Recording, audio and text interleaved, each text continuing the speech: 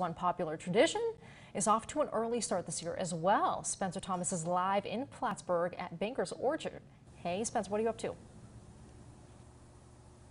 Good morning, Pollock, and Megan. Yes, I am here live at Banker's Orchard in Plattsburgh, New York, and I am standing here next to Danny Sullivan, who is the manager of Banker Orchard. Danny, how are we doing this morning? I'm excellent. How are you? I'm doing good, thank you. Thank you so much for having us here. We're not talking about apples just yet, but we're going to talk about some of the other activities that you guys have here at the orchard. Families love coming over here and playing, also picking apples and doing a ton of other things. So tell us what you guys have to offer here at the orchard.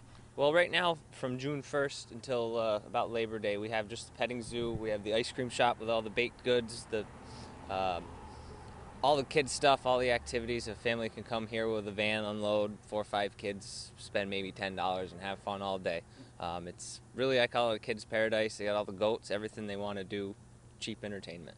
Cheap entertainment. And you guys know, I love the animals here. We have goats behind us. They have goats, they have llamas, they have mini ponies. You guys have pretty much everything here.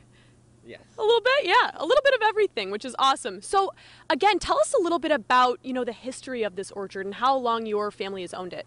So my family has owned it for 39 years. They leased it from the Bankers for about 10 years prior to that. They said, look, we kind of want to get done. Is this something you want to do? And my dad said yes. Ever since then, it's been family owned, kept the name.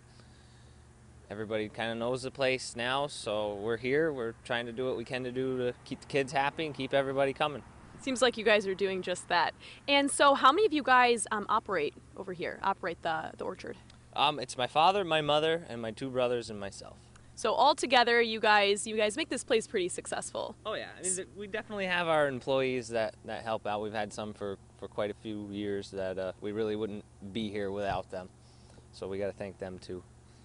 So much fun. There is so much to do here, you guys. So coming up, we are going to be heading out into the field and doing some apple picking. Yeah, the fun stuff. But for now, live in Plattsburgh, Spencer Thomas, Local 22 and 44 News. Back to you guys. Oh, I can't wait. Goats. Goats. More goats. Oh, I'm so excited. Spencer's going to have to take off that jacket soon, though. It looks nice out there. Thanks, Spencer.